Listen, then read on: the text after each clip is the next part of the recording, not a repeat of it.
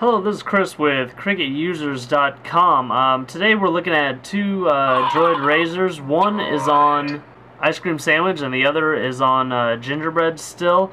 Pretty much what I've done is upgraded my devices from the RAZR to the RAZR Max. I do like the device enough to want to go ahead and make the switch just because this has a much better battery life. I was going to wait till the Droid RAZR HD or Droid Fighter came out, which has a little bit bigger screen. I am looking for something along the lines of the Galaxy Note. The Fighter or a RAZR HD should have the same battery as this, but a bigger screen. Someone said that it has a better display, but if you look at these displays, I mean, they're really good. The blacks are really deep and dark, and it's hard to tell the border of the screen from the actual screen portion. This is in a OtterBox Defender, so it does have that little plastic cover over it with no screen protector actually on the phone physically. This has an invisible shield. Personally, I think it enhances the clarity, so you might notice a little bit of a difference between the two here. You can take this off. It's just glued in, and install an invisible shield if you desire to do so. I really don't know what I'm going to do. I really like the clarity of the invisible shield on this. But basically, I wanted to give you guys a quick comparison. When I upgraded, the battery life seems to have stayed around the same. This is the device that I've been using daily. Let's look at the launchers, the home screen. I was running Apex on this, but I took it off to give you guys the stock look. You'll notice you'll have this line right there showing you which screen you're on, and also you'll have the actual names of the applications right there. So you can drag and drop it onto that bar. You don't have any additional room for applications on this bar, whereas you would if you run Apex Launcher. Also on Apex Launcher, I do take out the titles in that little line. It gives you a little bit more room. That's why my widget here has auto resize when I got rid of it and kind of crammed itself together there.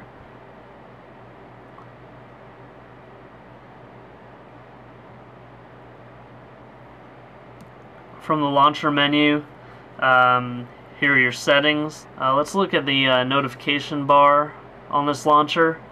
With Ice Cream Sandwich, you can swipe left or swipe right to get rid of things, and with the normal Gingerbread and Moto Blur, you just have to click that little sign there. But it does seem, I mean, the interface is a little bit of an improvement. Here you can actually access the settings right there, just like most Ice Cream Sandwich devices. You can clear everything by clicking that X, or clear here. I like the Ice Cream Sandwich version of Gmail better. Kind of reminds me of my Gingerbread Android tablet. That's the interface right there. The number of messages there. Here it'll just say 999 plus if you have more than 1,000 messages unread. There's the refresh button. A lot more just shows up on the screen natively in this application. There's our options. Our options there. With the Galaxy Nexus, I didn't like the fact that I didn't have a physical menu button. But of course on the RAZR, since it already had it, there's no way they can remove that. Let's go into an email.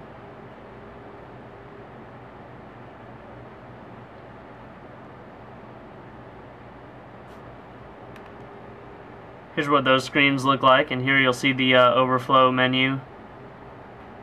They use this for that on the Gingerbread version. Pretty much you still have your archive, delete. This pretty much stores it back as new again, so that's very convenient. Personally, I mark messages unread that I want to read at a later time again. Let's go into the settings.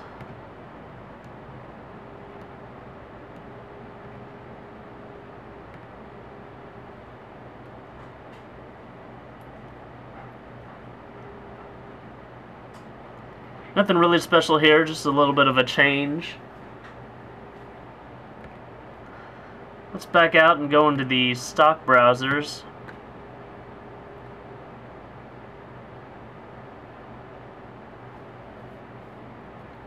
Let's go back to Google.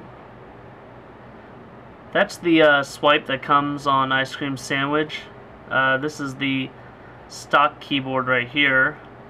This is what swipe looks like in Gingerbread. Of course, there's more room for customization. We won't be showing that because of the time it'll take. So you have the share button right there. In the overflow, it lets you select between different windows. See the different windows here. You have to go into the menu, then Windows, and it doesn't show you that nice little preview. So a few changes here as well. Let's go back into the home. Let's look at our recent apps by holding down the home.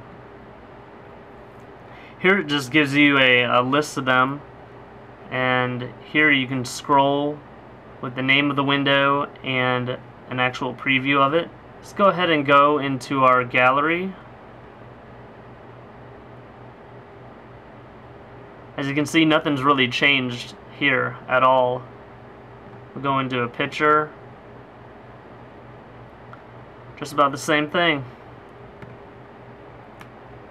Now let's view the camera. So you can see the camera is pretty much the same.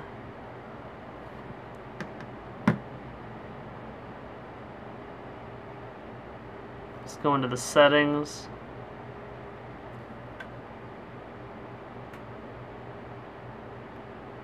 So no real big changes there.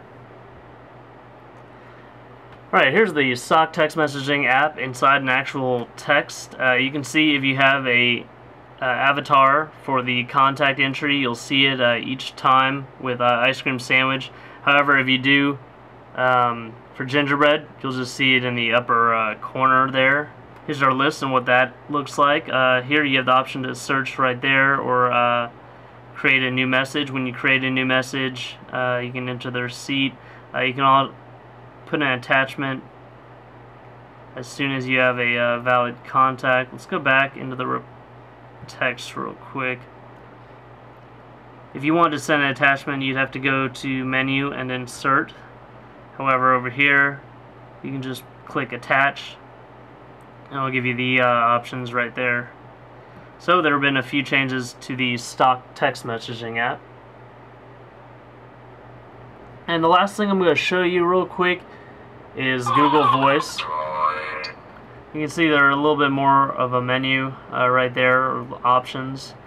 You can't just click that text. Here you can, and will allow you to go back into your inbox, and from there you can select different folders. You can't do that in the Gingerbread version. You have to go down to labels. You'll see more of a menu down here as well. But the one thing that I really like about Google Voice is the integration in Ice Cream Sandwich for voicemails. Instead of just checking your voicemail there, you can go to your recent calls, under your call log, select the call details and play it. You can also play it directly from here. So my name is Zach. So pretty much you have visual voicemail just like as you would if you paid for it through Verizon or whatever carrier you have. So if you do flash this to Cricket Wireless, you will be able to take advantage of visual voicemail. Alright, so for more information about this device and more, please visit our website at cricketusers.com, like our Facebook page at facebook.com/cricketusers, and subscribe to our YouTube channel.